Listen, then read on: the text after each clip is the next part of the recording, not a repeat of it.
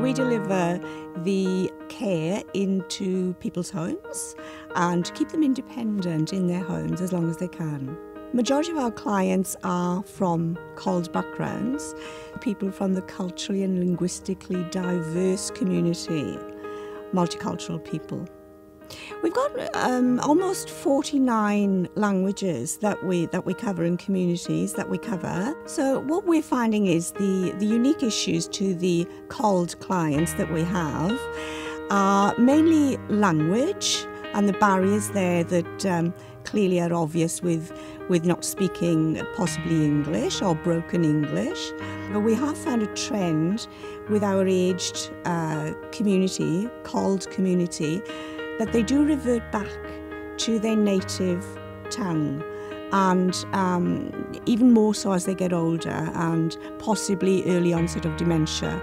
So what we do, we match up as best we can our home care workers to our clients so that there's no misinterpretation in the language there in regards to the information we're giving them. There isn't a one-size-fits-all approach to the CALD community when you are delivering care into their homes, because they are so different.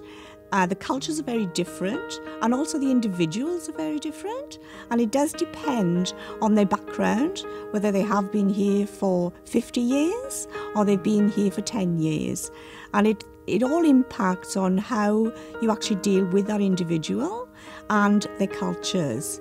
We have a volunteer service as well, and clearly we train the volunteers in regards to certain cultures and certain ways that they need to appreciate and respect from certain cultures. An example would be with a Chinese culture. If you're going into a home, into a Chinese home, you take your shoes off before entering the home. Now that's a given. Muslim cultures, we deliver a lot of education to the Muslim cultures, and clearly the staff are informed that they need to cover up, the ladies particularly, they need to cover up what we term the clavicle area and the arms and the legs. If you look the Muslims in the eye, that is deemed disrespectful. So particularly if you're a lady looking into a gentleman's Muslim's eye. So you don't do that. There are cultures you need to be aware of where you don't shake a person's hand, and often looking down on the floor, looking down to the feet is respectful. But if you're not aware of that, that can cause issues within the workplace and outside of the workplace. It's important to be aware of religious considerations when working with the CALD community. We do a lot of research into their religious needs, or we ask the client as well. We find that's the best way, is to ask the client. But we need to be mindful that we're not ignorant going in to deliver care to clients.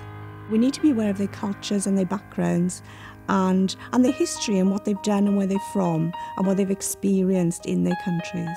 Listen to where they want to go to, and just listen. Treat them as individuals, because everybody's an individual, regardless of their background, culture, and we need to know their story to care for them as well as we can.